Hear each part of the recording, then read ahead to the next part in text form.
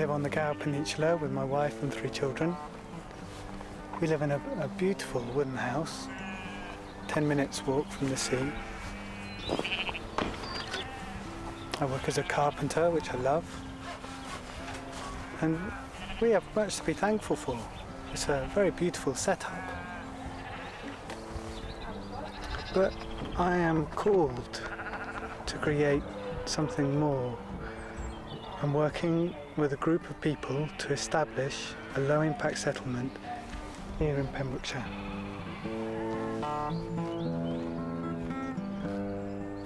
So what is this thing called low impact? What does that mean?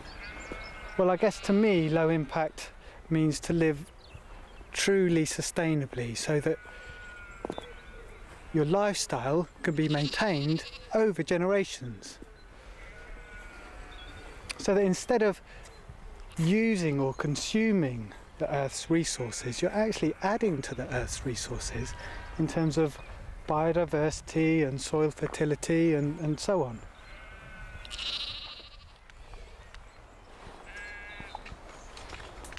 I guess on the ground you've got the infrastructure.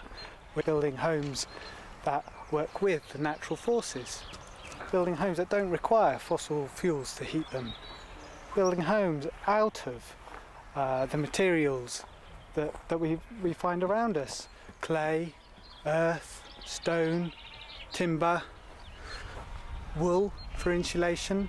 There's so many resources just here now that we're planning to create 30 homes from this piece of land.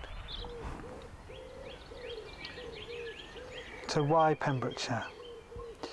Pembrokeshire has a very strong grassroots movement which supports low impact development.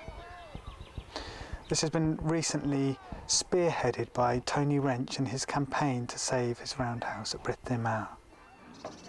Just talking to people who had applied for planning permission in this area sounded like there was absolutely no chance of getting it through at all, like nil, zilch, a waste of £180, complete money down the drain.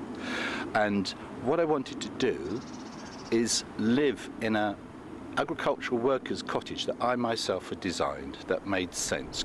And if the authorities don't let me do this, well, I'll say, look, something is possible, an alternative is possible, here it is. If I'd have put it on paper, this is what I want to design, a wooden roundhouse, and it's going to look like this, they'd have just said, go away. As it is, they've got an image to work on now. The fact that you're all here, that you're urging us not to take this building down, I find that totally convincing, and I just want to say now, no, we won't take it down. Thank you for coming. I wanted to show that it was possible to build something for 2 people using natural materials without carpentry skills for less than £3,000. Tone's story has played a key role in persuading planners that changes need to be made, and they've created a new policy which paves the way for developments such as our eco-village to happen. We need to buy the land by next spring, which means that we need to get planning permission by this winter. On top of that, we want to work with the local community to find an approach that works for everyone.